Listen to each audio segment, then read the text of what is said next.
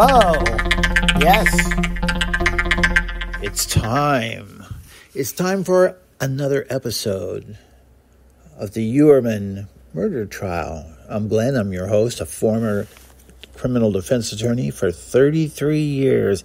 And there was no podcast for the last 3 weeks because there was no worthwhile developments in the Heurmann case. But there is now. We are at the 16th of January, and what happened was Heurmann today was charged with the fourth murder that he's going to be charged with. There are many more. There are 6 other cases that he's being examined for by the grand jury, but in this case, it was the one with the cutest smile looking back at the camera. Her name was Maureen Brainerd Barnes. She was, in case you're an avid devotee of the podcast, she was the one who had her guy, and we still don't know what exactly his relation was, but him follow her out to the car to see who was the ogre that had been pursuing her and pushing her into going out with him, even though she had told him about 1,000,000 times she didn't want to. And she should have listened to her instincts. And today's announcement was followed by another horrible Gloria Allred. She's just awful to watch and just an embarrassment to us attorneys that she hogs every shot. She finds people who should not even be part of the case. Like today was the daughter of somebody who was murdered. Why would she be in court for absolutely no purpose today? All that was an arraignment. You don't drag your witnesses into court, but it is Gloria's way of getting on camera. So there she was today, even though, of course, her client, the young lady, explaining how she was only 7 years old when her mother was killed, and she's trying to explain it on the microphone, and you can see Gloria's trying so hard to get her face in front of the victim. Gloria, every shot where she's with a client, you can see she's doing everything she can to get in front of the client and to get into the shot. And, of course, that distracts the attention away from the actual person who there shouldn't be a shot. But if there is a picture to show the audience at home, well, it should be of the victim, not of their attorney. Victims in cases like this don't even need attorneys. And, yes, I know the way that Gloria fights those accusations because they're inarguably true. She just goes into everybody's allowed to have an attorney. Well, everybody's allowed to have a lot of things. That doesn't mean they should have them. You know, everybody's entitled to have a 1-gallon sundae, chocolate sundae, but it's not good for you. You don't need it, but yes, you legally can have it. Well, that's the same with having an attorney. If you are the victim of a crime, you don't need an attorney if you're a victim of a crime. That's part of the process of the state proceeding with the allegations against the defendant. So, very disappointed on that. But Maureen Brainerd Barnes is now named as the fourth victim. It's a shame it took this long, but what they did, the police, is they gathered DNA from Rex's family, and then they matched. It took a while to get that, but the daughter got on a train, and she threw her drink can into the trash. And with that, they got her DNA, and with that, they could match it up and find some of the DNA on Miss Brainerd Barnes was from somebody very close to the daughter. It looks like the belt that they found, there was a belt found among his things, and it looks like it matches an impression in Maureen Brainerd Barnes' body. but it's not certain at this point who the belt actually would belong with. Does it belong to Rex or to his wife?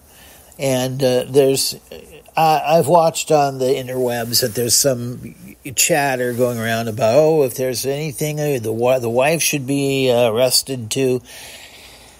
No, at this point, they've done something they hadn't done before. We're talking about, by they, I mean the police. What they've actually done is they've made a chart about when did all of the killings transpire, at least the 4 that we've heard about at this point, and each of the children and the wife, where were they at the time of the crimes? And Rex, for reasons we can only surmise, he did his activities that he's accused of, if he did them. He did them when his wife and daughter were out of town. So there's not going to be any allegations, extremely unlikely that there will be any allegations against them. Is it possible? Could somebody come up with they helped him set up the incident, they helped him dispose of evidence that indicated he had something to do with the crime? It's always possible, but those are real long shots. But it is something you could argue.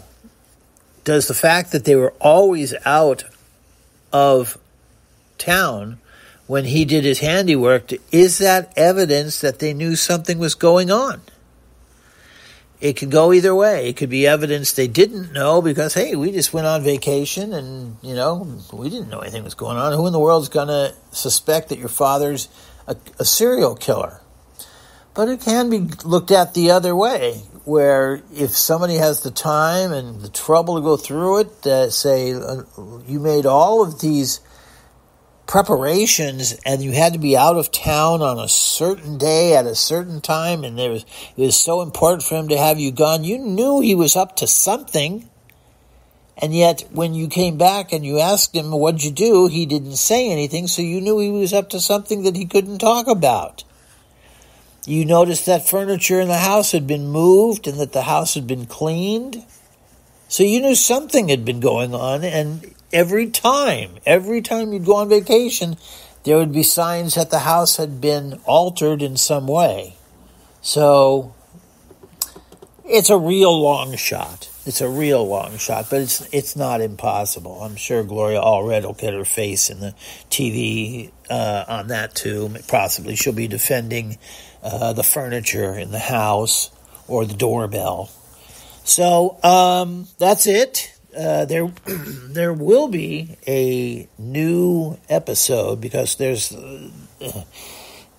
is very important news coming out about this case next week. It has to do with the police and their involvement and their knowledge about who was involved long before these 4 women were brought. Their murderers were brought to justice. Murderer singular. So in other words, next week looks like there's going to be some evidence about members of the police department that were in, can't say cahoots, that would have a legal implication, but that were extremely friendly with Rex and were receiving favors from him in the nature of invitations to sex parties. So that's going to be the episode next week. I'm looking forward to it because I've got a lot of allegations without substantiation, so we can't make them this week. But it looks like we'll have some substantiation from a witness that was there and who doesn't really want to testify, but she's going to do it. And when that happens, we'll be able to say, okay, the following officers were charged with having been friends with Rex and having also been to him sources of information from inside the department as to who were they looking at, what were they looking at, what evidence did they have. Ooh, that's interesting. It reminds me of a story that still chills my blood a little, but now this is long ago, there was a similar serial killer loose down on the other coast, and you've probably heard of him. He was killing people by going into their house, and while they were sleeping, some he would shoot while they were sleeping, some he would stab while they were sleeping, and others he would intentionally wake up so that they could see him, and he would torture them and then shoot them. And he was the Night Stalker. And he just recently died. Thank God. And one of the interesting things was my father, who also had a lot of friends who were in the police, I told him, like everybody else, I told him that I was worried. I remember the night that everybody in this whole town of Los Angeles had their guns right out on the table next to them and ready to go because they thought they could be the next target. And it was really odd and surprising that my father said, no, you don't have to worry. And why is that? And he said, because he only goes for cream and beige colored houses that are right close to a freeway on-ramp. Wow, I didn't know that, and it looks like that's true. So, sometimes if you have a tap, as we'd say, like tap a beer keg, if you have a tap where you can get information from in the police department, well, you can sometimes get some really interesting, juicy information like that.